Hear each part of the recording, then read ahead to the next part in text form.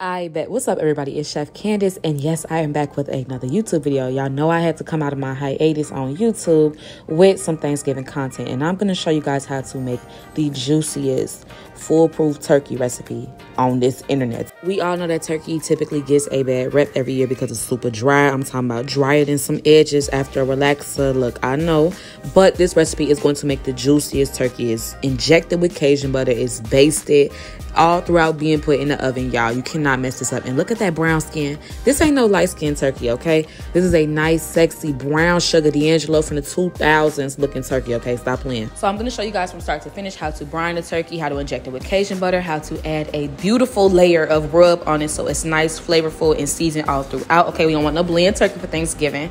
So before we get into the video, make sure you like, comment, subscribe, and turn on that notification bell. And without further ado, let's get into it.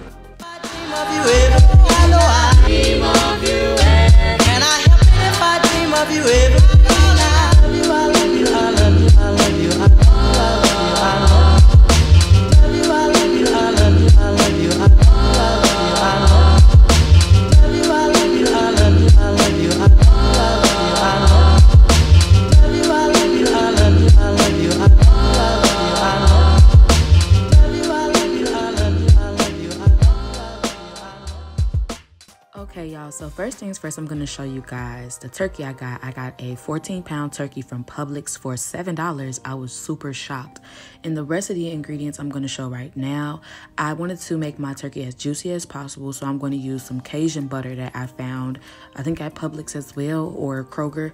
It's some Cajun butter by Zatarain's, and I'm also showing you the other things that I have, which is some turkey base, because I didn't actually end up using that Tony's, but if you want to use some Cajun seasoning, I would use the Tony's Spice and Herbs and the Tony's extra seasoning one. So this is the Better Than Bouillon brand. It's what I use whenever I need to use like broth, because it's more concentrated, it's more seasoned. So you don't want to overuse that because it will make a dish very salty, since it's more flavorful than your typical chicken broths. So use that in moderation. And then right here we have my brine and rub kit. You can use whichever type of brine that you can find. You can make it homemade. You can get whichever brand that you trust. I trust Kinder's with my life, so I'm gonna go ahead and use this. It comes with a rub, it comes with the recipe, it comes with instructions and measurements, precise measurements at that, and of course it's gonna come with flavor, because y'all know that Kinder's is gonna have that flavor on deck. Then I'm gonna use a turkey baster. So throughout the process, we're gonna make sure that we baste the turkey so it retains all of that juice and doesn't lose none of that moisture or that juice, and keeps all that flavor locked in. So in this step, you guys see me preparing the brine. So what a brine does for a turkey or poultry for that matter is retain all of that moisture inside of the bird, because we all know that turkey and stuff like chicken that we also brine for, like fried chicken or roast chicken, tends to dry out during the cooking process.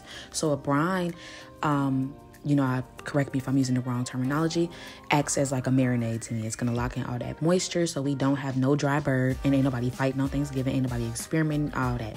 So for my brine, I am not going to use water as Kinder's recommended. I'm going to use turkey base from Better Than Bouillon. They have plenty of different other flavors if you don't want turkey base or you can't find it. They have sauteed onion, they have roasted garlic, they have chicken broth, they have low sodium and organic versions as well. And as you guys can see, I'm using the 1 teaspoon to 8 ounces or 1 teaspoon to 1 cup of water. And I'm using very hot water, and I'm adding in the teaspoons at the bottom of a measuring cup and adding in water little by little, and I'm whisking it at first so I can make sure there's no lumps, because if there's lumps, it's probably not going to have as much flavor as if it's dissolved and you do it with this method. So just add a little bit of the paste at the bottom, and then add in some really hot water, whisk that, and then add in the remaining amount of water that you need. So I used 18 cups of broth. I diluted it. I did about like 9 cups of concentrated turkey-based broth, and I cut it with some more hot water. Then I'm just adding in the rest of my things. I'm adding in the brine package. I'm adding in some soy sauce. I actually used coconut aminos. I'm adding in all of my aromatics, some celery, some lemons, some oranges, some onions, carrots. I'm adding all that in with the brine mixture and stirring that and bringing that to a boil. And I also added in some brown sugar to balance all of these flavors flavors out. So we have a really super flavorful broth, and we add in those fresh herbs. I'm adding some poultry herbs like rosemary, thyme, oregano, and sage. All of those are fresh, and I added all those in. I wish you guys could smell this. This is going to be so delicious with our bird. So with the brine, we're going to allow that to cool down. You can add ice to that to make it come down to room temperature. I just put it in my fridge overnight so it could be nice and cold for the morning, even though you can just do it room temperature. Then all I'm doing is cleaning my bird here. My sink is completely clean. Ignore the little stains in the sink. Those are clean, I promise. It's there's a part of the sink. And all you see me doing right here is taking my bird out of the packaging. I'm cleaning it and scrubbing it with a lime. I used about like 4 to 6 limes to clean this bird. It's 14 pounds. And I'm also getting under the skin carefully. Like, don't do it like me, like I'm in prison or something. And I just scrubbed it with some sea salt. You can use kosher salt or whatever type of salt that you have. And I'm scrubbing it till all that slime and nasty blood is off. And also make sure to reach inside of your turkey cavity and get out the turkey neck, get out the giblets, get off any extra skin that you don't want on your bird. I cut off the little tail and any extra skin that was there. And inside this plastic, you want to make sure all of this is out, because you can use this for turkey gravy, for turkey broth, make your own broth at home for dressing, for turkey gravy, etc., etc. And just make sure inside of the cavity there's nothing in there. Remove the plastic piece from the turkey. All that stuff needs to come off, any plastic and anything else that was inside. So now that our turkey is perfectly clean, we're going to place it inside of the large brining bag that was provided to us by Kinder's. So this was in the Kinder's brining package. And off camera, you see that I carefully poured in the cold brine that we made. We let it sit in the fridge overnight, or just let it cool down until it's completely room temperature. And I carefully added it in the bag. I did all of this in the sink, and I used the rubber band also provided by Kinder's and tied it into a nice knot to make sure it was secure. Now I'm going to place my turkey inside of this full-size catering pan that I had. If you have another container, maybe like a roasting pan, you could do that as well. And we're going to move this from our sink, and we're going to transfer it to our refrigerator and let that sit overnight for about 12 to 24 hours. I did 24 hours.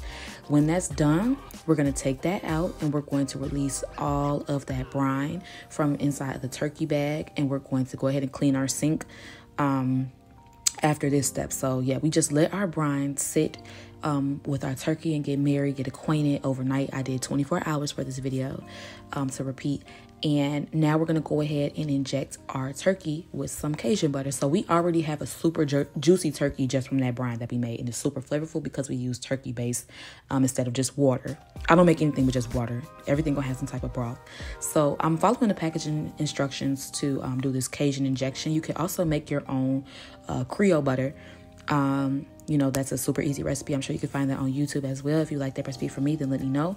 And all I did was lubricate the tip of the needle, and I absorbed all of it following the packaging instructions to get the right amount of injection into my needle. So I used about half of this bottle, but they do instruct you to pour some of it into the bowl.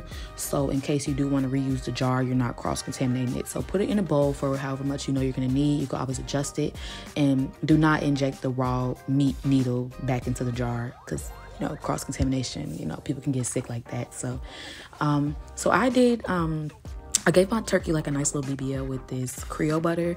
I injected it into the breast. I really focused on the areas that tend to be super dry.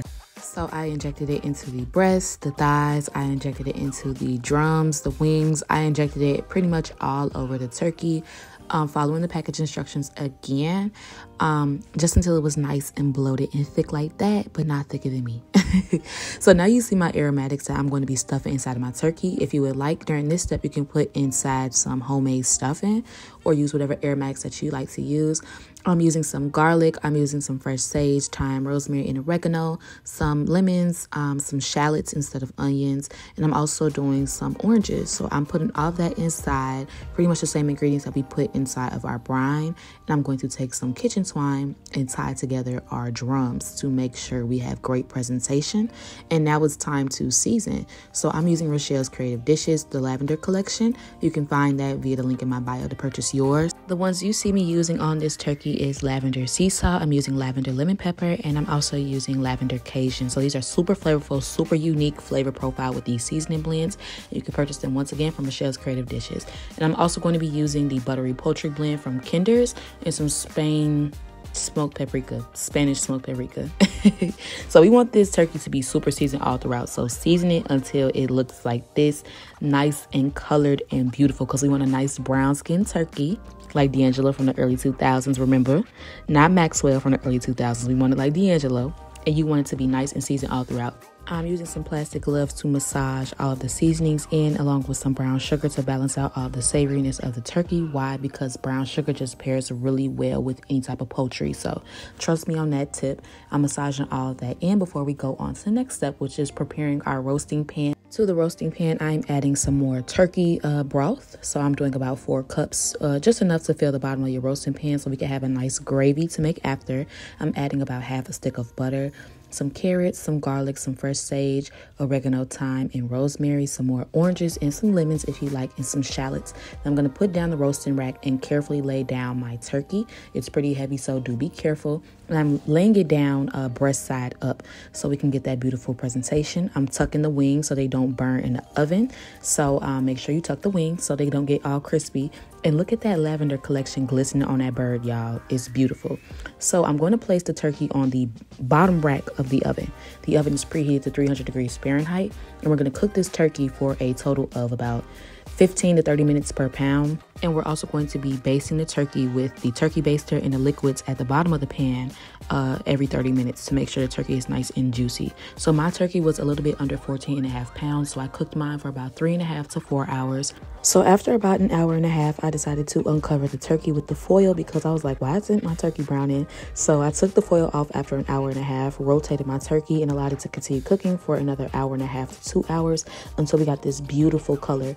And remember, once again, to get that nice juicy and brown skin turkey, we need to be basting every 30 minutes. So set an alarm on your phone or a timer for every 30 minutes to make sure you are basting your turkey. So here's a nice slow-mo shot, y'all. Oh my God. It's just so good. And it was just so golden brown and just crispy crust and so juicy on the inside. So anyways, in between that time, you should have time to clean your sink of all the nasty turkey juice and also have time to wash your hands.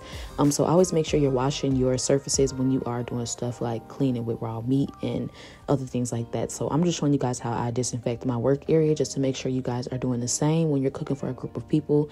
I'm adding some baking soda, some sea salt in my sink drain after I disinfected it with some Clorox. I'm adding in some Florida water, some essential oils, lavender and citrus, and filling it with some vinegar. I only had red wine vinegar, and I'm just running that with some hot water down the drain so it's nice and fragrant. That's going to detox your drain. And then even though I just finished cleaning it, I decided to clean the counters and finish washing the rest of my dishes. So yes, after you're done cleaning your workspace, disposing of any things that you are not using, make sure you clean as you go. We are going to be rounding up on the last 30 minutes of our turkey. So once again, I roasted my 14.5 pound turkey in the oven at 300 degrees Fahrenheit for about 3.5 to 4 hours. So in that last 30 minutes of the cooking time, when your turkey is starting to look like this, we're going to baste it one last time all over the turkey. We're going to get the legs, we're going to get the drums, we're going to get the wings, we're going to get the breast, we're going to get the thighs, we're going to get the inside, the outside, all of that. We are aiming for a final product of a golden brown skin turkey, juicy, aromatic, filled with so much flavor. And look at that crust on that turkey, y'all. Look at that skin, not the crust. I apologize. Look at that brown skin on that turkey from the lavender collection, okay? The information to purchase that is via the link in my bio. It's smoking hot. We have all of these delicious pan drippings that we're going to use for a turkey gravy. And once again, y'all, I know that turkey usually gets a bad rep during the holidays because it's known to be dry or bland. But let me tell y'all, I made sure it was nice, juicy, and flavorful. And I'm also using my Mr. Make It Happen digital thermometer to make sure that ain't nobody getting sick at Thanksgiving. So you can purchase that also via the link in my description as well. So now I'm carefully carving my turkey to show you how flavorful and juicy this bird is, y'all. Like, the breast wasn't even dry. I could taste all of the lavender lemon pepper throughout the bird. I could taste the herbs, the citrus, the butter, the turkey broth, all of that goodness. The brine did its job. That basting trick did its job every 30 minutes. And y'all, after 4 hours, you get a delicious turkey, and you also get an amazing gravy with it. I cannot emphasize to y'all enough that this is going to be an amazing Thanksgiving, especially when you use this recipe. So if you like what you see and you decide that you're confident enough to make your first beautiful brown skin turkey, Make sure that you like, comment, and subscribe to my channel and turn on the notification bell. Also, my newest holiday ebook is out now, 22 recipes to be grateful for, and I'm so excited for you guys to try it and see what all I have in store for you guys. And my hardcover is coming soon. Don't worry, I got y'all. Follow me on Instagram and TikTok. All of that is linked in my description down below. And also comment below what else you would like to see me make this holiday season. I'm going to be back active on YouTube, I promise, and I have so much more in the vault. From my family to yours, I'm wishing you a happy Thanksgiving, and you know what's good because I made it. Stop playing.